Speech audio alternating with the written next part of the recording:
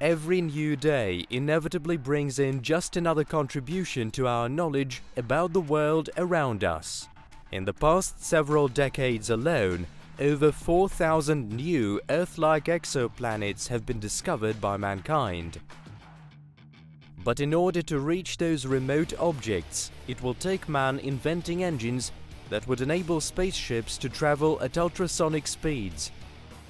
That is, go beyond the limits defined by physical laws known today. Managing this task may well seem unlikely.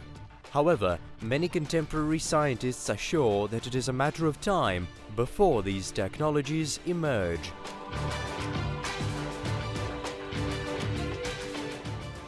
Interstellar travel has always been one of mankind's cherished dreams.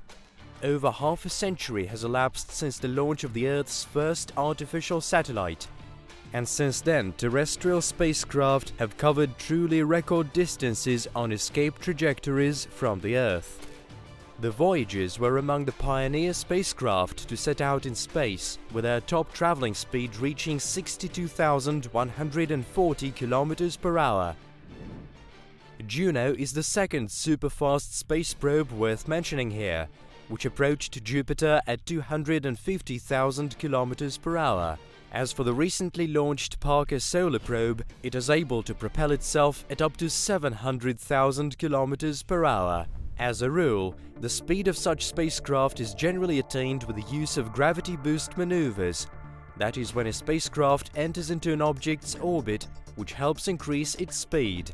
This trick works well within our system, but be it as it may, in order to travel as far as stars, scientists will have to think of other strategies, as there may not be enough celestial objects on the spaceship's way through interstellar space which would help to perform gravity boost maneuvers. It is quite possible that in the future, terrestrial spacecraft will be able to reach the ultimate speed for traveling around the universe.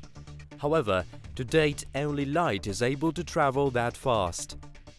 Its speed is traditionally considered the limit and is a constant at 299,792,458 meters per second. Any particle with a mass will never reach this speed, and any particle without a mass will always travel at this exact speed in the vacuum. The concept of an engine which would be able to exceed the speed of light has long been considered preposterous in scientific circles, while considering flying to neighboring stellar systems was completely out of the question. But as time goes by, and with sufficient global knowledge, the most audacious ideas may prove realistic. Thanks to being widely promoted by science fiction films, the warp drive became the first project of this scale. The history of its development goes back to 1994, when Mexican scientist Miguel Alcubierre assumed that the concept of ultrasonic travel could be considered as Einstein's equation solved in theory. The equation defines the relation between space, time, and energy in our universe. In plain language, in his theory, the Mexican scientist puts forward the idea of traveling in the manner when a spacecraft is cocooned in a bubble of space. The warp drive inside it makes the space in front of the bubble contract and the space behind the bubble to expand, with the spacecraft in between remaining motionless. Thus, the bubble is able to travel together with the spaceship at an unlimited speed which beats even the speed of light. This travel could be compared with moving on a surfboard, with the surfer remaining motionless and the board propelled forward by waves. At the end of last century, this idea could seem pseudo-scientific, but due to a loophole in physical laws, this may be manageable. It isn't the object that is moving, but the space around it, and space is capable of traveling at greater speeds than light. By and by, still more space-time properties were discovered by science, and many scientists were attracted by the concept of the warp drive. In 2007, thanks to the Gravity Probe B project, the ability of space to get warped in the vicinity of massive objects was proved once and for all. In 2015, thanks to the LIGO Observatory, the first gravity waves were detected in the form of space-time perturbations, which may be described as ripples in space. As recently as in August 2008, dozens of science groups were offered by the Ministry of Defense of the United States to look into prospects of exploring new aerospace technologies. A report on a warp drive was the most striking of the presented papers. Its authors argued that the creation of the warp drive would be closely linked to studying the dark matter, the force that makes the universe expand with an accelerating velocity. At the time, the report prompted a lot of debates among dark matter specialists. However, 10 years later, the idea of a warp jump was brought up again. In 2019, American engineer Joseph Agnew revealed the results of his work, where he was able to break down the theory of the warp jump propulsion force into simple, comprehensible bits. According to the scientist, the warp deformation can be unleashed by means of space-time contraction and expansion, which would be aimed in a specified direction at a specified time. Today, the emergence of such technologies seems unthinkable, but even now, scientists are aware of the fact that high-density energy is able to cause a necessary warp in time-space. In the future, science will most likely have to advance technologies generating such energy forms to the ultimate level, which means that only in decades will these experiments yield results. Apart from the futuristic warp drives, however, there is a great number of projects which are not less exciting and more down-to-earth, as it were. The ion thruster is one of them, with several organizations currently working on it. The general principle of its work lies in ionizing gas and accelerating it with electrostatic field. Since ions have a mass, they can be accelerated, which will produce the thrust.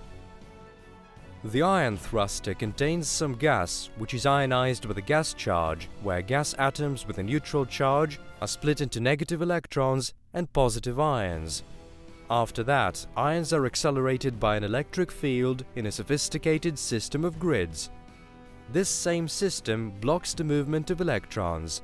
On leaving the nozzle, positive particles are neutralized by negative electrons so that the ions do not go back to the drive and do not impede its thrust. In theory, this method allows accelerating ions up to 210 km per second, which is considerably higher than the speed of particles in chemical rocket jets used in all contemporary space and military rockets. Their speed reaches just 4 km per second. At the moment, existing engines of this kind lack in power and are applicable only for adjusting the orbit's trajectory. However, if future scientists are able to create a more powerful version of the ion thruster, it will allow spaceships to reach the surface of Mars in just 39 days, which is approximately 7 times as fast as the current optimal travel time it takes to get to the red planet. Another possible option that may present itself for traveling to the neighboring celestial objects will probably involve nuclear rocket engines. The principle of their work will lie in a source heating up as a result of the decay of radioactive material. This approach was tested at the beginning of the space age, but so far it has been inapplicable due to 2 factors. Firstly, the use of these technologies would lead to harmful emissions of large amounts of radioactive waste into space. Secondly, the nuclear engine requires intensive cooling, which would be difficult to achieve in space. Only low-power nuclear engines are known to science today, with several countries already working on the development of more powerful and safer versions. For example, in 2017, NASA and BWXT Nuclear Energy signed a contract on the development of a technology of this kind, which will enable terrestrial spacecraft to reach planets like Saturn in a few months' time. Perhaps even the next generation of people will live to see the day when they can freely travel around our system and cover enormous distances between planets within a matter of a few months. However, we should remember that all the projects mentioned currently exist only in theory, and their realization has equal chances of success or failure. Man will always try to break away from the limits imposed by the surroundings. Sooner or later, one of these attempts is going to be successful. It is quite possible for a breakthrough to take place even this century. Meanwhile, what remains for us to do is to marvel at discoveries in today's physics and to hope that the history of mankind will not end on this planet. Dear friends, every new video is a lot of work, and your support by electronic likes stimulates us to carry on. That's why don't forget to subscribe if you like what we're doing so that you won't miss new videos. It's only thanks to science that we'll be able to provide ourselves with a ticket to the future. Let's keep in touch.